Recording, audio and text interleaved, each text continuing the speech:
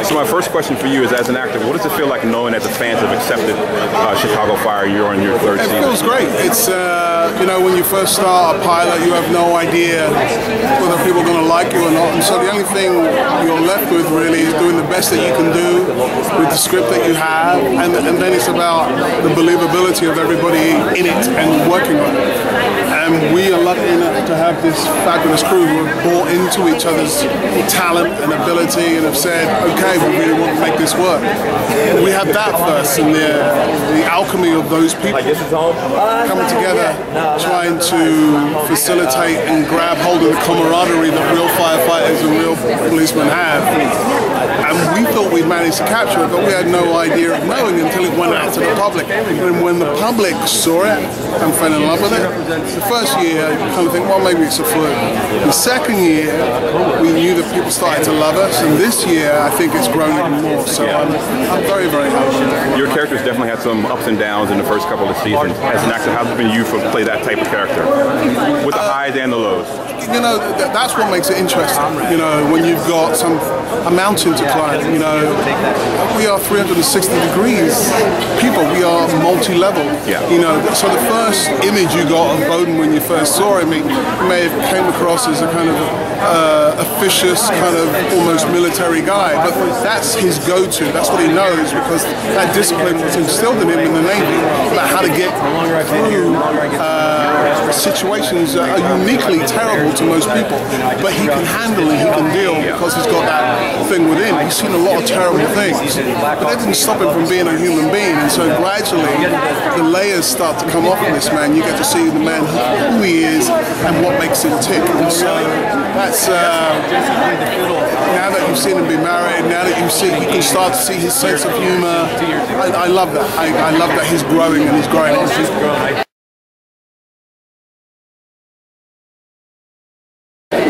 So, first question is, obviously Shay's death was a big blow to your character. How is that going to affect him the rest of the season? Well, we see, you know, he comes back in episode 1 and it's clear. So he kind of goes on a downhill trajectory in terms of dealing with it and coping with the loss of his best friend. So we'll follow that, and I think we're filming episode 7 right now. We just started 7, and it's something that I'm still dealing with, my character. Yeah. For you, what does it mean as an actor to have the fans embrace the show so much going into your 3rd season? It's incredible. Just like the outpouring of love that we have for him, and you know, I'm always really great. I'm incredibly grateful for the job, but to the fans as well. I mean, if people didn't watch, then I wouldn't have a job. So thank you to all the fans out there. We love you. And what does it feel as an actor to represent such a historical, esteemed unit as the Chicago it's an honor. Fire Department?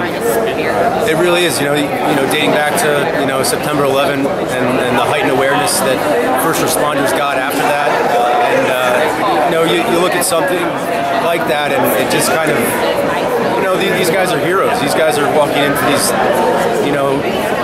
life-altering situations sometimes. My hat's off to them, and a lot of the guys here that we work with are firefighters. A lot of our extras are firefighters, and my days off, I go pop in at firehouses. So I've come to embrace it. And finally, what can fans? I know you're only 7 episodes in, but what can fans look forward to this season?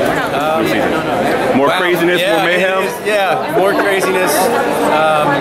The stunts that we do are first rate, and the storylines. I think we've done a really good job of building these characters to where people feel they empathize with these guys. So we can push the envelope more in terms of character and in terms of story, because we have a fan base now and they know these characters. So it's some of the best scripts I've read so far are going to be aired this season.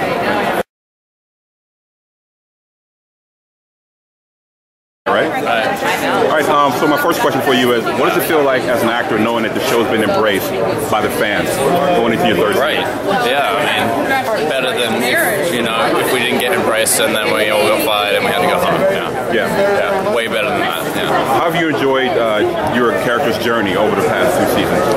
It's great. It's been an interesting one for me. Yeah, and it's funny. Now this season I've got my fiance is going to be on the truck, and so you know, so it's a funny sort of dynamic now where, you know, she's under my command, but you know, in the house she rules. Oh no, well, yeah, technically, you know, I won't say too much. But yeah, I mean, it creates for an interesting dynamic, and you know, mixing work and relationships is funny business, and yeah, we're going to see a lot of that. I think what's interesting is that you were on House for so long, which is a great show, and now you're on this show, which is already into third season. Right. It has to make you feel good as an actor to have this steady work. It must be a good thing for you. I know, absolutely. I mean, yeah. In this business, it's really hard to have steady work. No, and I never expect anything to, you know, to be successful. I'm always waiting for it to end, you know. So I think all actors kind of do that a little bit. Like, okay, well, that's it now. It's gonna, you know, it's definitely over. So it's always a nice surprise when it doesn't. Yeah. That's all I have.